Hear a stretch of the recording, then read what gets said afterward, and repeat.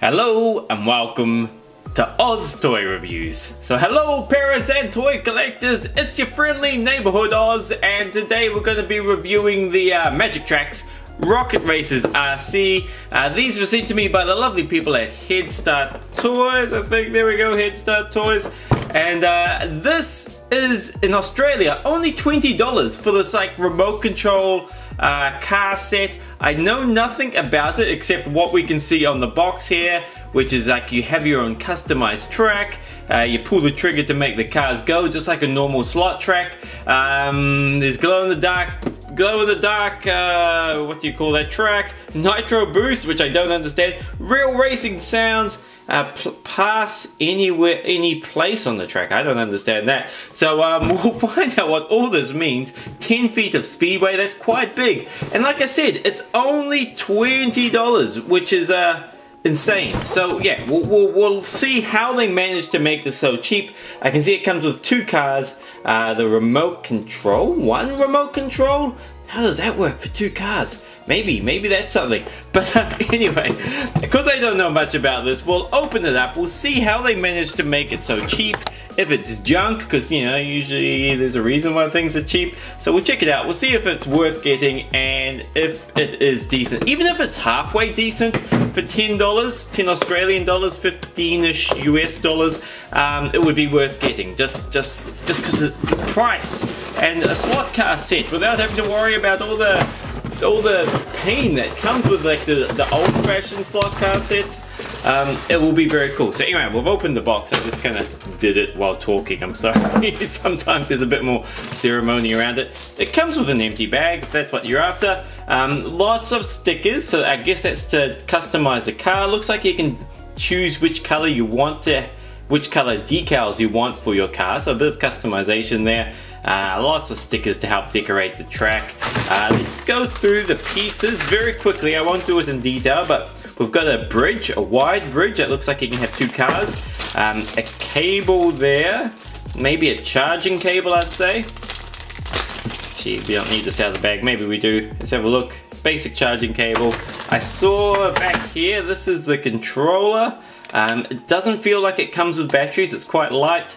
There's a trigger there, very cool. Looks, I wonder what that little doohickey up the top does. Well, maybe we'll find out. Cool, okay.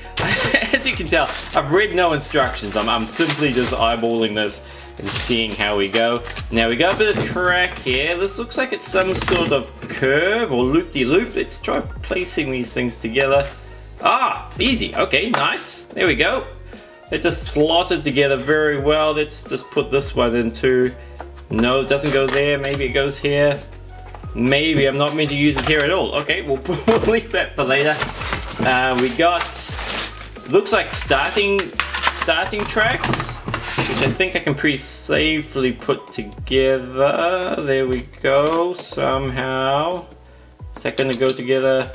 It looks like it should. It's gonna be a little bit tricky lining it. Ow! Pinch myself. Lining it all up.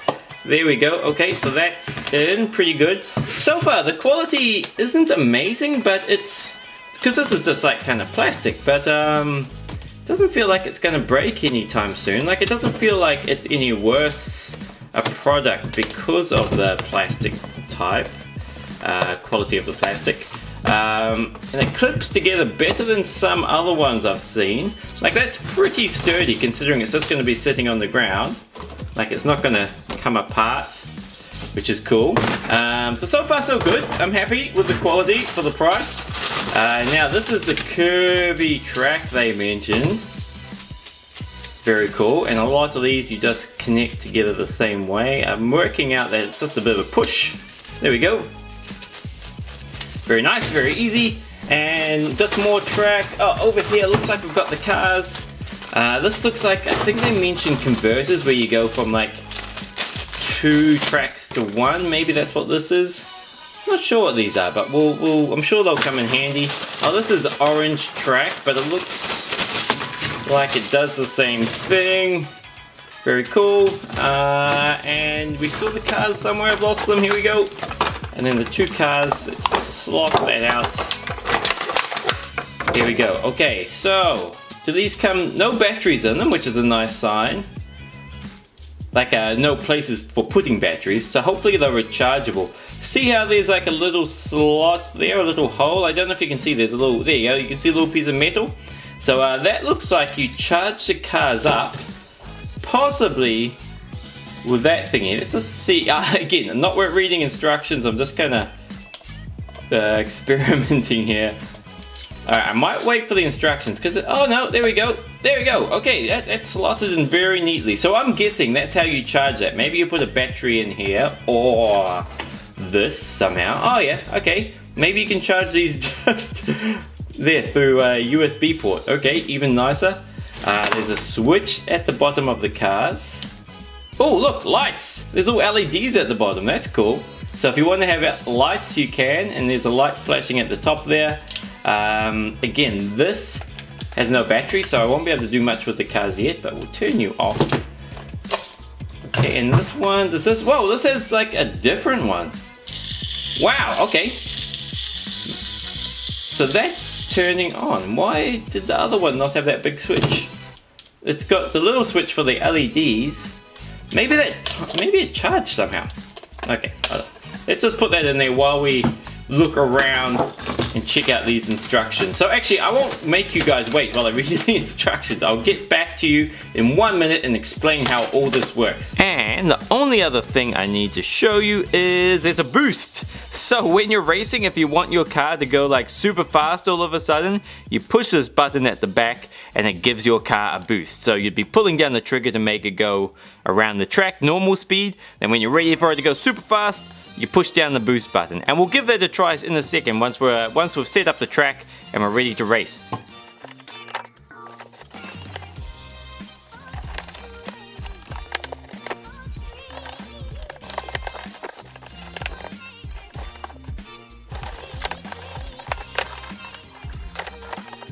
Okay, here we are. So I've set up the track as well as I can. My stage is a little bit too small to get the whole track in one kind of scene here, but there we go. But there are lots of different shapes and sizes and different configurations for your track. So these are just the three it comes with, but there is a lot more. And also I haven't used all the parts. I have that kind of like big kind of curvy that piece there, the one that kind of curves up on the side of the wall. I still haven't even used that piece, but anyway, we're good to go. So first thing we'll do is turn on the, oh, it's already turned on. Oh, I think it's already paired up with the car too. Oh no, car's not turned on, so we'll turn that on. Now, if we turn this off and then turn it back on, hopefully it will match up with the, oh look, it's already done it. Oh, that took like zero effort to make them calibrate with each other. Now, one very cool thing, and forgive me if there's an echo because the microphone's not that close to my mouth now. One very cool thing is, you know how we noticed that this car was going by itself? This is what they call a pace car. So you set the speed you wanted to go to, and if you're playing this by yourself, then you can just use this car and race against the car. We'll do a quick test run now. We'll put it back there. 3, 2, 1. Okay, go, go, go. Why are you going backwards? That is not working how I wanted it to. The pace. Okay, wow. Okay, no, now it's working. Wow, cool sound effects. Oh no, keep stopping. There we go. I only, oh, he's backwards. That's his problem. Oh no. Okay, let's try that again. So we'll make sure he's all matched up. Okay, there we go. He's happy now. We'll get the pace car again, which was a little bit too fast. He was doing really well. Now 3, 2, 1. Ah! Okay, there we go. Oh, too fast. I didn't even use the boost. So much like the old slot cars, you've got to control the speed. You can't just let it go full speed at all times. You got to be a little bit strategic. Ah, around corners. Oh no. Okay, this is cooler than I thought. I didn't know you'd have that much control over the speed using this, but you do. Okay, we're going to get him started again. You ready? Okay, 3, 2, 1. Go fast. Ah, too fast. I got to slow down. Okay, see, I keep going too fast and making him go off the track. So what we'll do, oh, I'll just test out the boost. So what we'll do is I'll move this somewhere where you can see it a little bit better, and then we'll do another race. Now here we are outside. This way you can see the full track in all its glory, and we'll try a few different configurations as well. But you can see it's got the booster car going, not the booster car, the pacer car going around the track at the moment. Now that pacer car has 3 different speeds, so you know, slow, medium and fast, and you kind of want to choose the speed depending on the complexity of the track. So if there's heaps of sharp corners, then maybe don't make it go full speed, otherwise it'll fall off the track a lot. Now with using your own car, you want to be a little bit strategic on when you accelerate, because if you hold your finger down all the time, including on sharp corners or going over that bridge where it's a bit like a jump, so it gets a little bit of air and then can come off the track easily. So you've got to like learn to pull your finger off the accelerator just before corners or during corners or before that bridge, because yeah, otherwise you'll find yourself going off the track and losing the race.